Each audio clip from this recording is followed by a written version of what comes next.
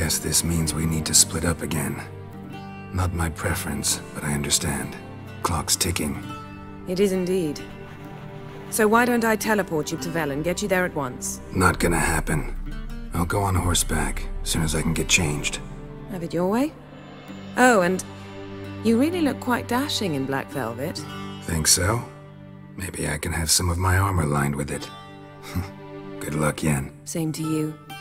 And if you wish to learn what's happened in the world while you and Vesemir roamed the wilderness, talk to Ambassador Varatra. That's him over there.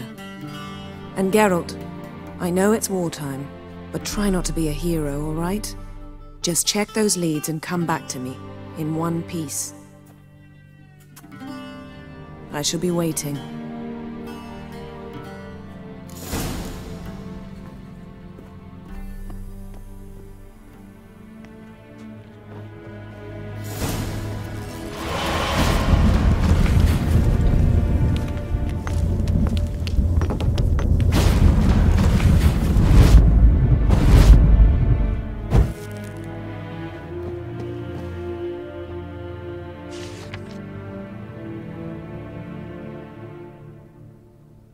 Scars healed nicely.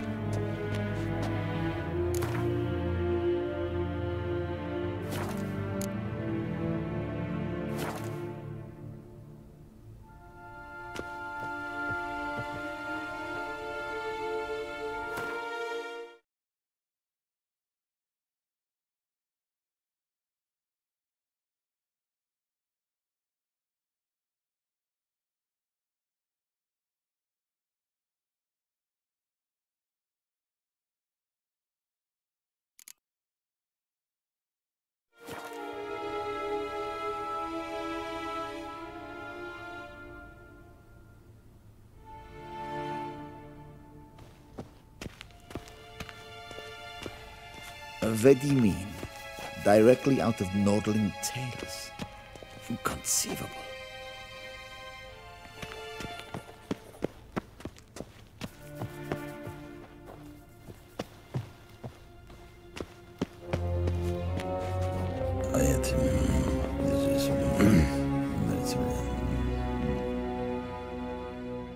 Ambassador Varatra?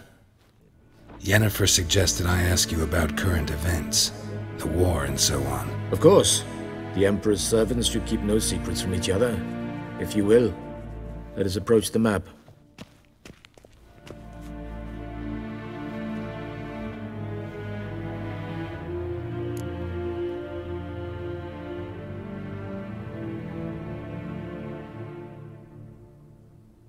How's the war going? I mean, apart from the fact that Nilfgaard's triumph is imminent. I assume this to be a private conversation. We've no witnesses, so let's dispense with the propaganda, even that shrouded in irony. Our offensive was going splendidly until winter came. Edirn was in such disarray that we encountered no resistance. We had reached the Pontar before the first snows. Only a weakened Kedwen remained, and Radovid's Redania, which had ignored the rest of the North's pleas for help. We thought they'd sue for peace, perhaps even submit to vassalization. We waited for spring, certain of victory. Radovid? Submit? Yes, a vain hope, I agree. Radovid sent no peace envoys, nor did he advance on our positions. Instead, he trudged over the snow-bound Kestrel Mountains and attacked Kedwen, his ally. This attack took the Kedweni by surprise. They were still mourning the loss of their king. Rudderless and dejected, they laid down their arms after a few lost skirmishes and joined Radovid. And so by spring, instead of two weak enemies, we had only one powerful one. That admiration I hear in your voice? Radovid is our foe, but I cannot deny he is clever. He played us for fools, particularly dense ones at that. Returning to the war, this spring there was a massive battle in the marshes of Velen.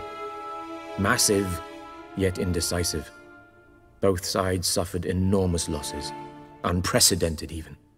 Radovid has retreated across the Pontar. He's safe for now, until reinforcements arrive from the south.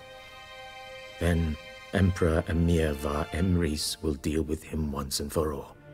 Couldn't you just go home? Save everyone a lot of marching, not to mention a few human lives. I'm afraid the stakes are too high to fold now. We can only go all in.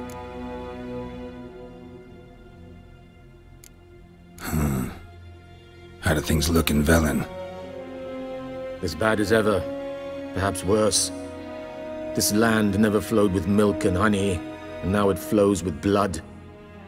Armies have swept through it several times, trampling fields, looting granaries, burning villages. Famine grips the populace.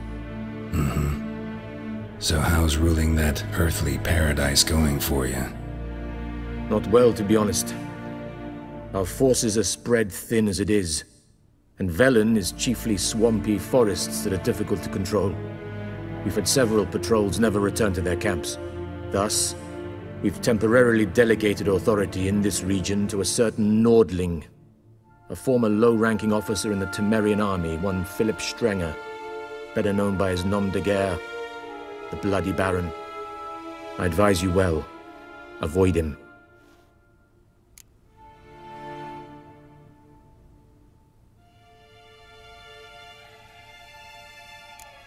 Any news from Novigrad? Is the Free City still free? Yes, although everyone knows this won't last. Radovid is in Oxenford, and the Emperor is here in Vizima, at Novigrad's doorstep, both. And both require coin and ships, and Novigrad can provide these. Which is why the mood in the city is rather, well, on edge. Meaning? How do men deal with fear? They seek reassurance and scapegoats. The Church of the Eternal Fire understands this perfectly, and so it promises to improve the lives of its flock by pointing out the guilty Who started the war? Who profits from it? Why, it's obvious. Mages, elves, dwarves, in a word, any and all deviants. I've been stationed in Novigrad for 13 years. First as a consul, then as ambassador. I've seen a great deal. Cruelty, cynicism, greed. But what is happening there now concerns me greatly.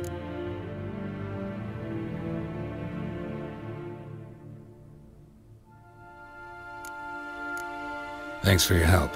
Think nothing of it. May the great sun light your path.